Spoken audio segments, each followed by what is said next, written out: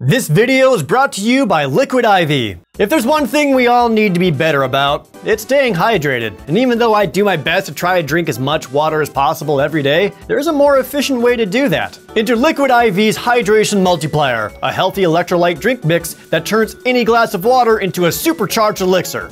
You may have seen some of these around before, but this is one of their newest flavors, strawberry. Drinking one Liquid IV hydrates faster and more efficiently than water alone. And frankly, it tastes better than just plain water.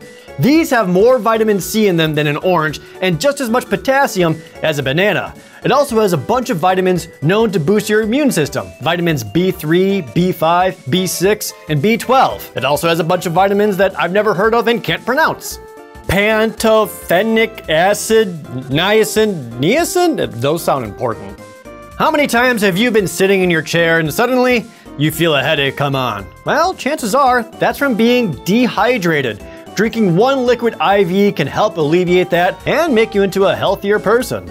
Or you ever have a night where you find yourself just drinking maybe a little too much? You lose 10% of your experience when you die? Well, all those vitamins in here can help with those hangovers too. Those lost experience points though, I'm sorry, there's no helping that. It's good to have a healthy, clean way to hydrate. And if you'd like to try Liquid IV Hydration Multiplier yourself, use the link in the description down below. I'll even put my personal discount code there, and if you use that, you will get 25% off of your order. That's Liquid IV and their Hydration Multiplier. And once again, thanks to them for sponsoring this video. Almost exactly 1 year after Final Fantasy IX, Final Fantasy X was released on the all-new, impressive PlayStation 2. What followed was tremendous success, increased fandom, and mainstream exposure far beyond what Square could ever hope for. Even though the main character is wearing 1/3 of pants and overalls.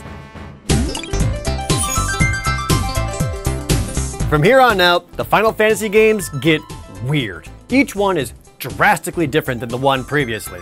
Hironobu Sakaguchi is no longer at the helm, the soundtracks are no longer solely composed by Nobuo Uematsu.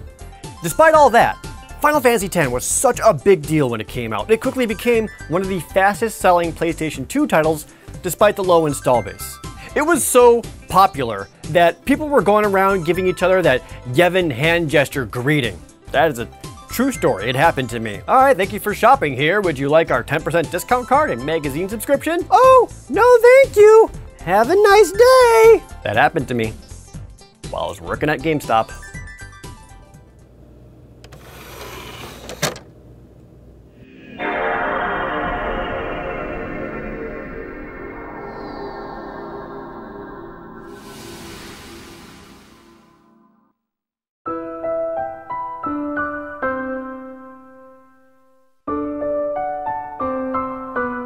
The story begins with a sunset, a collection of weapons, and a somber song guiding us right into meeting the characters, each one's face as melancholic as the scenery itself. There is no air of excitement or enjoyment. It's as if we stepped into a new world that has already been ruined. And as we quickly learn, that's exactly the case.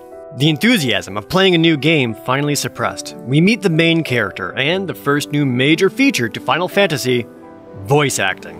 Listen to my story. This may be our last chance. Thus we hear the main character's name. Actually, they never say his name. Even with voice acting, his name is never spoken because this is the only character's name you can change out of everybody. So really, we don't hear his name spoken by anybody else until Dissidia Final Fantasy. Tidus. Tidus? It's pronounced Tidus? Look, I, like every other single English-speaking person out there, has always pronounced it as Tidus. It sounds better, it fits his theme of water, he's standing in water on the cover art, he's always swimming around, there's the whole blitzball thing. But nope, Tidus. Look, I am with you on that it should be pronounced Tidus, but I'm gonna do my best to go by the canonical pronunciation.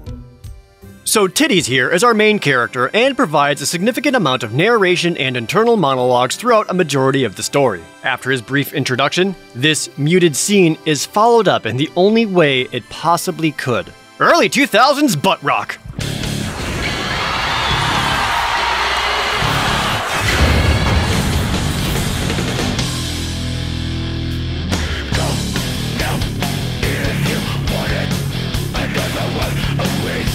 Somebody get my Dingo jeans! A massive whale monster and its spawn decimates the city of Zanarkand, and we awaken in the world of Spira, setting forth the journey as we meet Riku, Waka, Lulu, Kimahri, Auron, and Yuna. Each one of them is useful, likable, and tied to the story, except for Kimahri. Final Fantasy X is the first time the series takes a massive departure from what it's been known for, in more ways than one. After 6 games of the active time battle system, 10 goes back to completely turn-based, but still innovative and engaging in a new way.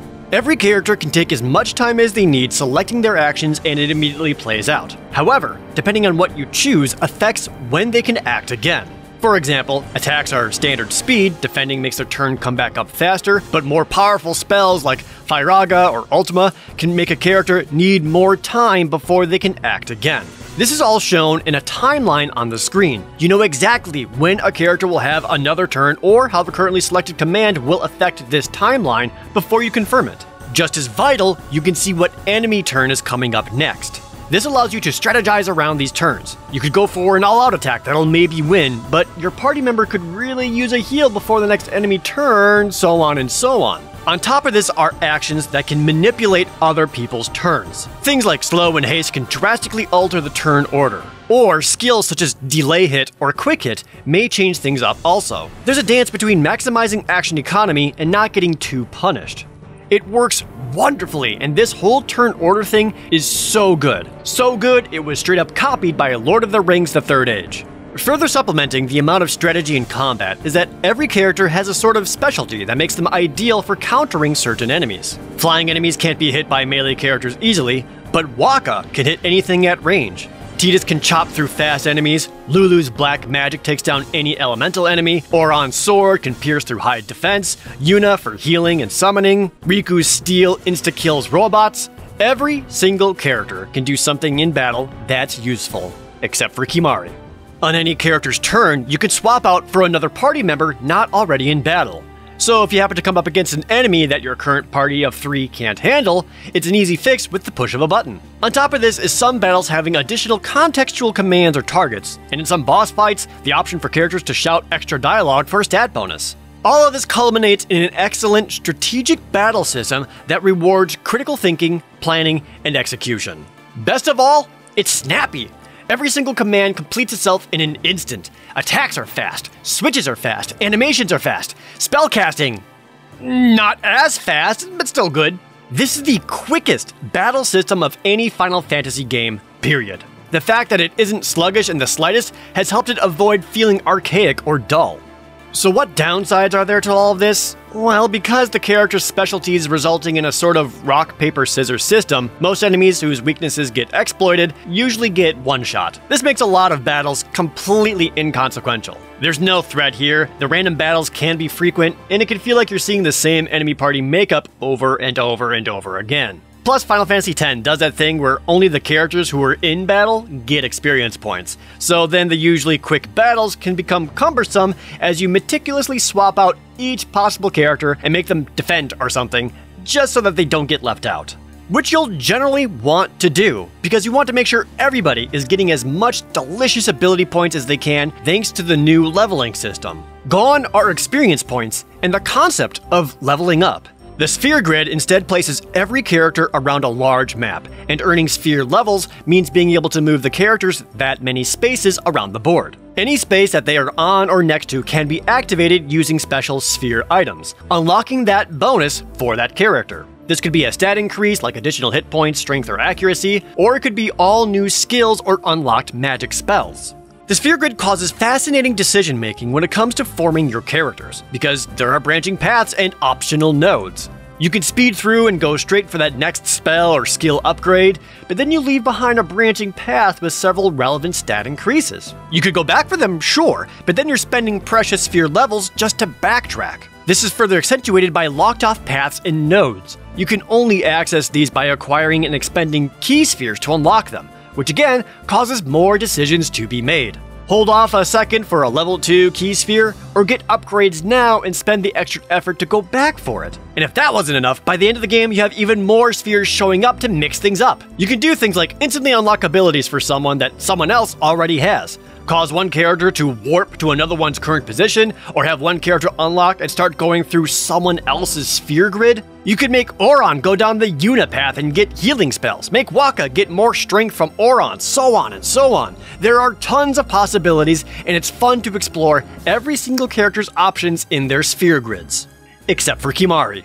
Alright, look, I know I've been shitting on him this whole time, but there's a reason for it.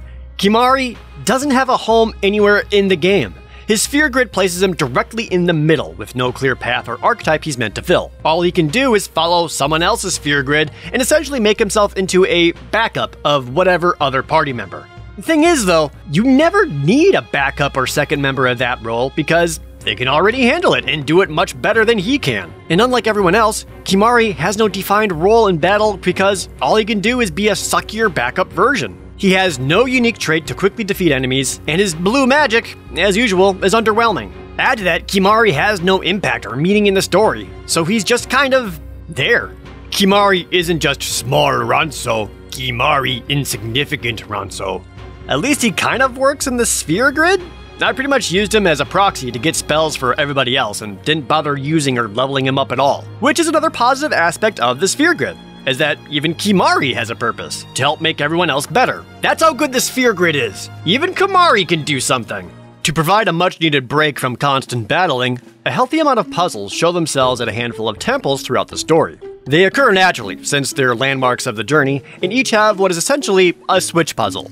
Move orbs around to reveal a door or path to reach the end. You can only hold one orb at a time because Tidus has the intelligence of a blitzball player, forcing the puzzle and orb switching to have extra steps to make it slightly more difficult. I remember hating these when I was younger because they were so confusing and annoying. Turns out, they're really not that bad at all. Very straightforward and quick to finish. They last just long enough to give your mind a different exercise than fighting, but not so long they cause a lot of irritation. There's a hidden treasure in each one, and going for those takes more effort, but getting through them is no issue at all. Turns out, I was just a dumb kid who couldn't figure out anything originally. You know, the case with most games. I'm happy with the temple sections, since they do break up the pacing enough between travel, towns, and battle without being too numerous. They provide just enough of a breather and reignite my excitement to get back to fighting. Because let's face it, the real draw of the gameplay is the sphere grid and the fantastic turn-based battles. Honestly, this same system could be used in an all-new game today, and it would still be just as good.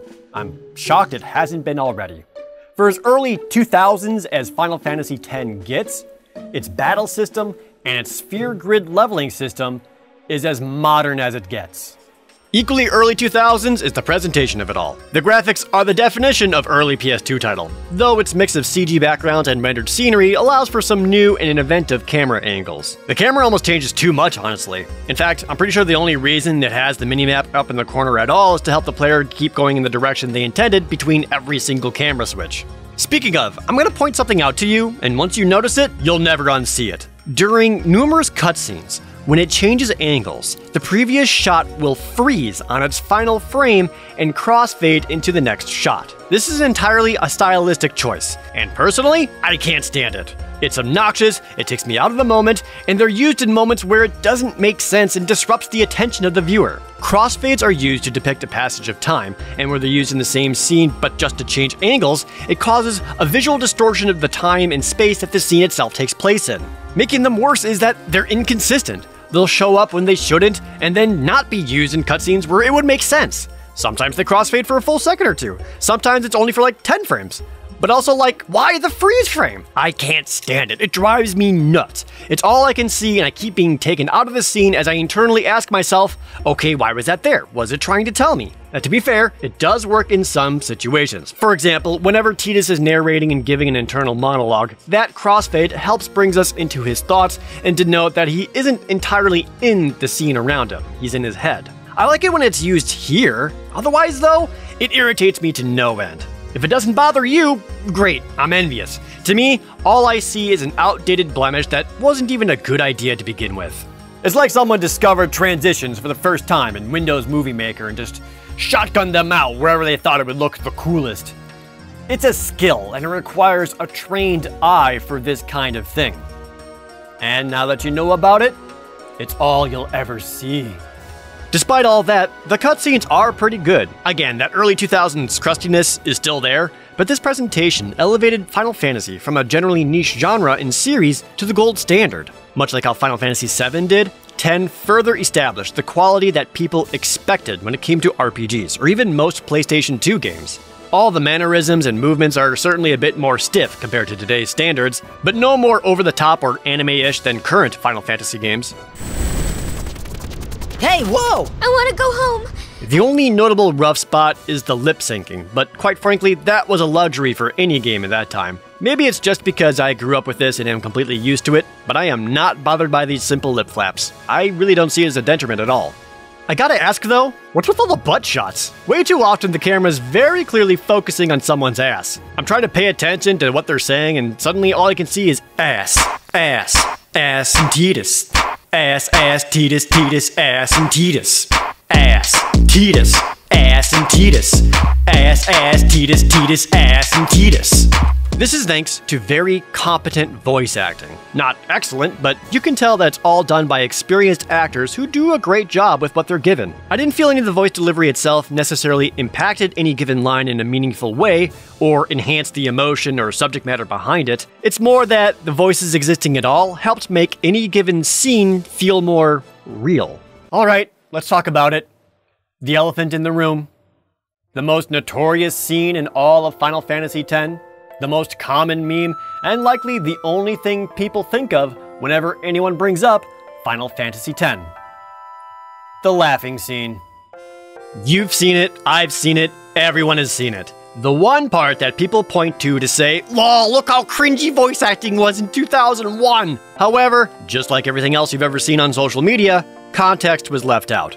By the way, from here on out in this video, story spoilers. At this point, Yuna tells Tidus about how as a symbol of hope for the world, she has to keep a smile on her face. She has to stay cheerful, no matter the circumstance, so that everyone looking up to her does not fall into despair. So she does the best thing she can think of to keep theirs and her own spirits up. Quite literally, laugh in the face of danger. She offers this as advice to Tidus, who has been struggling with the thoughts of his abusive father, Jecht, and now knowing that the ferocious creature terrorizing the world, Sin, is now embodied by Jecht. He knows he's going to have to fight and kill his father. So to power through and stay determined, he takes Yuna's advice. In Solidation, Yuna joins in, because part of her summoner's journey to defeat Sin requires Yuna to sacrifice herself. Yuna, to keep her resolve, is laughing in the face of death. So yes, the laughing is forced, it's awkward, it's cringy, because it's supposed to be. You probably shouldn't laugh anymore. Contextually, this scene is meaningful, important, and bittersweet. The laughing scene in Final Fantasy X is one of the best, most poignant moments. Look, if you want to make fun of the voice acting anywhere in here, make fun of all the weird parts where they clearly had to speed up the voice file just to fit it in. I wanted to see Yuna's statue too, but I wanted to see it with Yuna by my side. What the hell? I guess that would be my one criticism of it all. A lot of the voice directing is weird, but the voice acting is serviceable.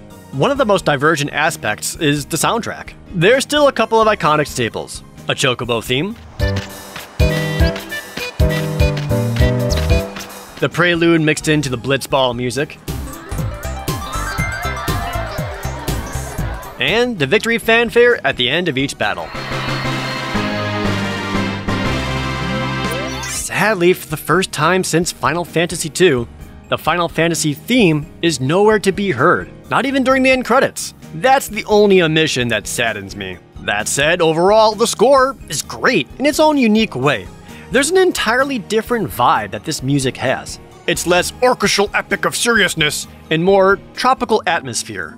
Most songs and themes are very chill. Some of my personal favorites are Ryuku's theme,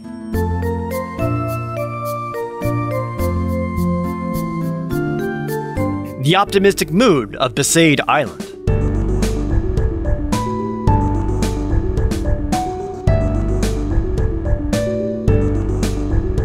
and the rather silly for no reason sounding Mihen Highway. Also, can I just say, I like the battle theme. It's catchy, memorable, I never get sick of it, but goddamn, it goes too hard at the start. It's an auditory whiplash when the rest of the soundtrack is so subdued. Again, it isn't bad, just so abrupt and loud, especially when paired with the glass-shattering transition. I'd just be moving along, chilling to the music, maybe enjoying the sunshine, and God, just give me a second! Equally worth noting is the beautiful and pivotal piece that is the emotional cornerstone of the whole game, Suteki Dine. There's a reason it's used as the basis for Yuna's theme as well, and its melancholic melody is a perfect representation for Yuna and her emotional struggles. Something that has helped Final Fantasy X stay relevant for so long and endure for so long is how simple its story is. And I mean that in a good way. It's a generally pretty basic story, and it's very easy to follow.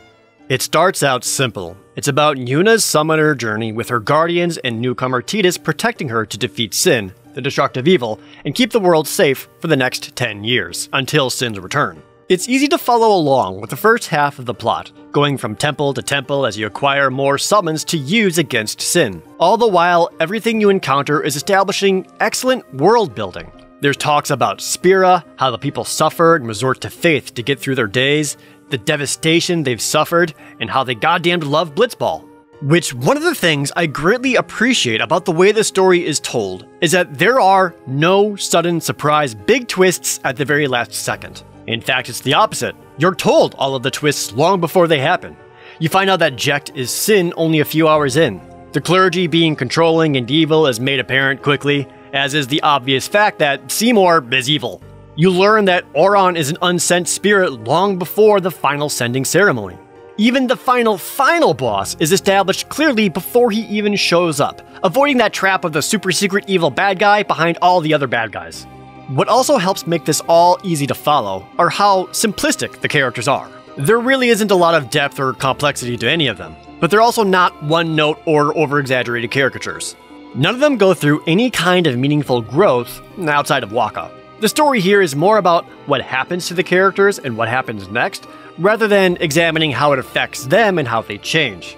This isn't typically my preference when it comes to a story. I like dissecting the characters and looking at the why instead of the what. But they all do what they're meant to, fulfill a role. I love how Lulu acts as a protective big sister to Yuna without being doting. I hope you hurt them.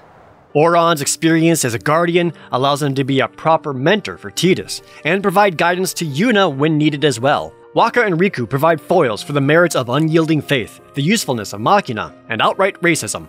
They each have likable traits, and it's easy to see why so many of them became favorites of so many people over the years. Again, they aren't incredibly complex, and pretty much everybody acts as a support for Tidus and Yuna, but they're good. The cast reminds me of early Final Fantasy games, like 1 through 5. Simple, effective, and memorable in their own right. One of the most fascinating storytelling tools Final Fantasy X uses is that Tidus and the player don't know that Yuna's journey will end in her sacrifice until several hours in, leaving the player in the dark. Then, after coming up with a way to defeat Sin without Yuna's sacrifice, the Faith reveal that doing so will free the Faith of their sort of imprisonment and free all of the summons. But then they reveal that Tidus himself was created by them to stop the cycle. Defeating Sin and Yu Yevon will also mean the disappearance, or death, of Tidus. This causes a role reversal of Yuna and Tidus and the player. Now Yuna doesn't know that success means the end of Tidus, while Tidus and the player do.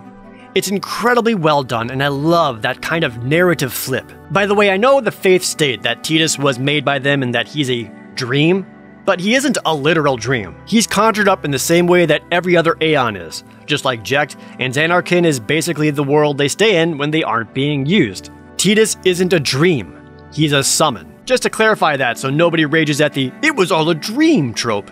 The relationship between Tidus and Yuna is what makes the story so fascinating to begin with. Tidus narrates almost the entirety of the plot, has numerous internal monologues, and we see the world of Spira from his point of view. Sometimes Yuna would just stare off into the distance. I finally understood why. However, there is one simple fact to keep in mind. Tidus is not the protagonist. Yuna is.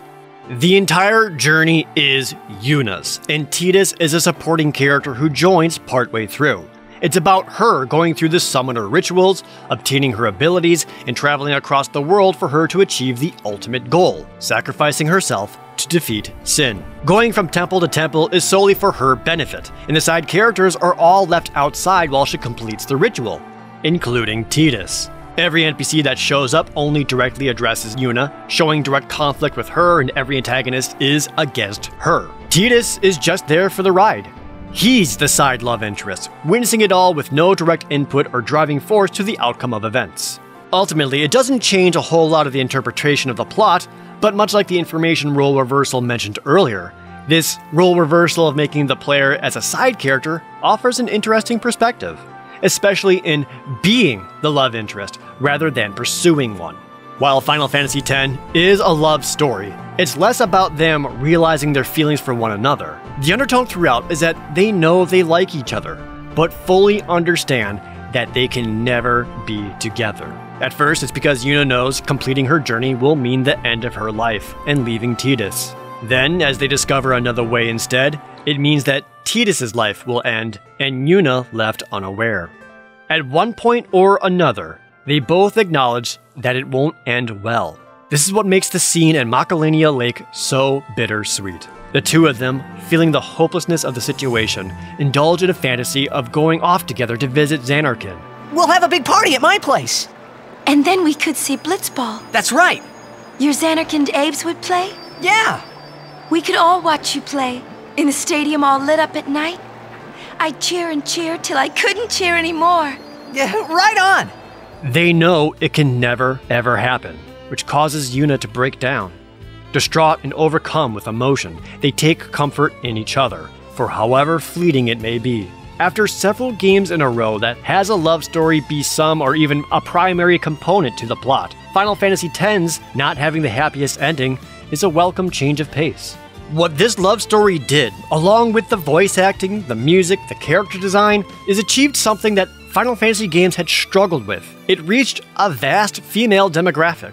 It may sound silly or even unnecessary to bring up now, but 2 decades ago, this was a big deal and a huge step forward. It was prominent enough that when Square made their first ever direct sequel game, Final Fantasy X-2, they chose to focus on an all-female cast and further expand upon the story. By the way, this game is tight. Give it another play, it's super fun.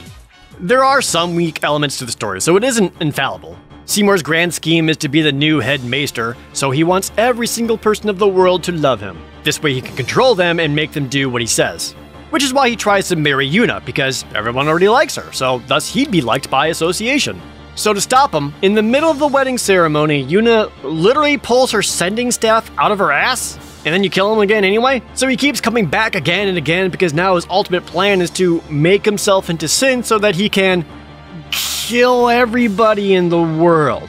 Because as he puts it, the only way to end everybody's suffering is to kill everybody so that nobody ever feels anything ever again. Yeah, he's one of those villains. While not necessarily a weak point, it is worth noting that the game as a whole doesn't get incredibly engaging until after the second half. The hours spent going from temple to temple is fine enough, as it does a great job with all the world building and establishing most aspects of everything around you. The sphere grid is even just okay enough. It just kind of suffices until you start hitting the major plot reveals and the real villains begin to show themselves. It takes a bit for the real investment to begin. The sphere grid is the same way. At the start, it's pretty straightforward and not a whole lot going for it, but towards the end, you have many more paths open, interesting decisions, and more key unlocks allowing customization. The whole game doesn't start out weak, it's that it starts out pretty okay and then ends strong. A testament to how strong the gameplay is that once you realize you're near the end, you want to keep playing. You want more sphere grid stuff, more rare item findings, or even more mini games. More than any other Final Fantasy game, 10 makes me want to keep playing at the end. The sphere grid alone is enticing enough to make me want to unlock more, especially finding rare level 4 key spheres or trying wacky builds. Should you ever need a break from all the world saving or whatever, you always have plenty of minigames available to you. The main one being the ever-prominent Blitzball. Blitzball is essentially underwater rugby soccer, with RPG stats, leveling up, and mini-battles within. You can access it at any save point and play as much or as little as you want. Plus, nearly every NPC you run into can be recruited onto your team, letting you explore different team members. And here's the thing with Blitzball. It sucks. You have little control over the outcomes of everything during a match. You have zero player input when you don't have the ball, forcing you to watch team members swim around automatically, like idiots, and inevitably screw something up. When any kind of shot, pass, or tackle maneuver is performed, it all comes down to stats. Is the block stat higher than the shoot stat? Does the tackle stat bring the defense stat down to 0? But even those are randomized, being as ineffective as 50% or overperforming up to 150% of the stat. So, a majority of every outcome is watching the dice roll and hoping for the best, especially when you're on defense, hoping, just hoping, that you tackle hard enough or your goalie manages to get their head out of their ass. Look, I even got the Jex shot and still couldn't win the first match after a few attempts. There was a time where I literally never got to press anything on the controller and just watched the whole team lose despite my screaming like that one dad at the youth t-ball game taking it way too seriously. Once you recruit better members, level up player stats, and acquire new special abilities though, Blitzball then becomes too easy. Almost immediately, frankly. All the challenge and excitement is gone as victory is all but assured, leaving it an empty experience. Like I said though, you'll want to do these minigames because the rewards and endgame content is so worth it. Every character has ultimate weapons that they can get, and they are awesome. Probably the best final weapons they've ever done in the entire series because of something they've never done in Final Fantasy before. The ability to go beyond 9,999 damage. The damage limit break is the coolest thing. After decades of hitting that ceiling, we can finally go beyond. It absolutely makes every boss battle a joke, but man, now that's a power trip I can get behind. So how do you get these ultimate weapons? Well, for the most part, the mini-games. Some are time wasters like Blitzball, others are brief agitation like chocobo racing and getting slapped in the face by birds. Easily the worst one though, dodging lightning strikes. For Lulu's ultimate weapon, you have to not get hit by lightning. When the screen flashes, you have the smallest of windows to hit the X button to jump backwards. Miss that and bzzzt! Anyone who has ever accomplished this will have immediate war flashbacks when you bring up the Thunder Plains. Because to get the weapon piece, you don't need to just dodge lightning to the end. You don't need just to dodge lightning 50 times. You have to dodge lightning strikes 200 times in a row without stopping. And there's no counter, by the way. You need to keep track of it yourself manually. And if you check it too early or God forbid miscount, whoopsie-doodle, start over again. But the payoff though, you'll want it so badly. The minigames give enough incentive to at least attempt them. There's also finding secret coordinates on the world map for hidden dungeons, treasure chests, and extra bosses. You can even get completely optional Aeons for Yuna to summon. Some of these providing additional bits of lore and story. The end game of Final Fantasy X is so strong, and a major part of that is thanks to all of these extra goals to accomplish. A general summary of Final Fantasy X is that it's good, but then it gets really good in the second half. One of the most frequent questions that I've always gotten is somebody asking if they wanted to get started on the Final Fantasy series, where should they begin? And my answer has always been the same. If you want a retro, classic feeling one, go with any version of Final Fantasy IV. If you want a more modern feeling game with voice acting and cutscenes and all that, you should absolutely play Final Fantasy X.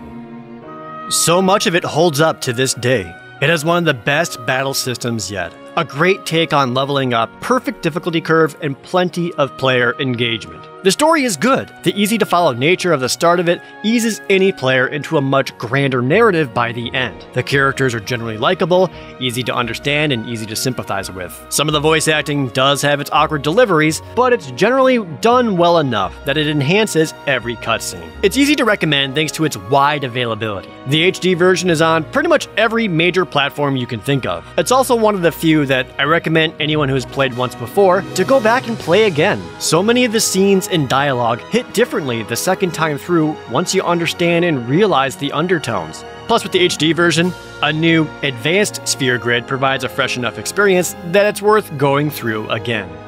Final Fantasy X has impressed me with how well it's held up. I now have a deeper appreciation for what it accomplished and what it was trying to go for than I ever did before. And I already liked it well enough. If you're considering it, giving another go, or trying it out for the first time, I can assure you, it's worth it. You can enjoy the battles, you can enjoy the story, you can enjoy the emotions, you can enjoy the characters, and of course, you can enjoy all the eye candy